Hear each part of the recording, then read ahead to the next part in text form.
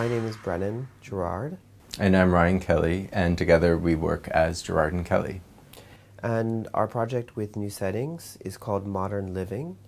And this project is a site-specific performance which will take place at the Villa Savoie, designed by Le Corbusier, outside of Paris, this fall. And this new chapter of Modern Living is part of an ongoing project that takes place as videos and performances in modernist domestic architecture. And it's an interesting building because it was constructed at the same time, it was designed rather, at the same time that Corbusier was making a transatlantic cruise where he met and had a romantic affair with Josephine Baker, the American performer and dancer.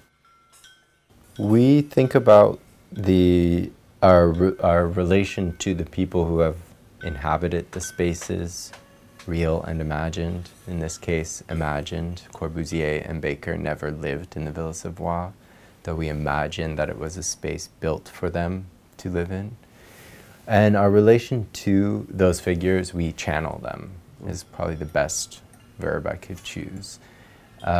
Practically, we develop scores that we develop in the studio that can be like a kind of modular system moved into the house and used to inhabit it.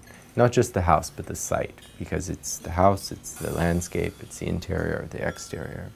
So we have a few of those systems, and to develop those systems, we're also thinking about how Corbusier developed systems for designing the house, and also what kinds of dance styles and forms of expression did Josephine Baker appropriate and use.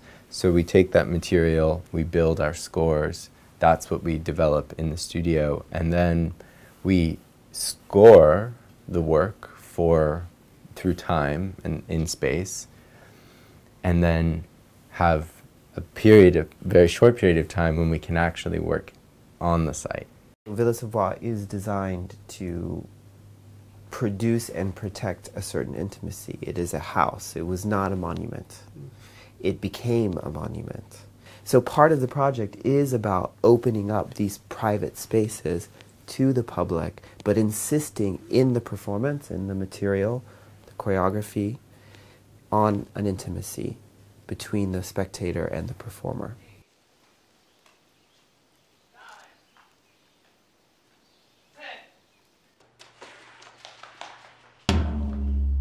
11, 12, 1.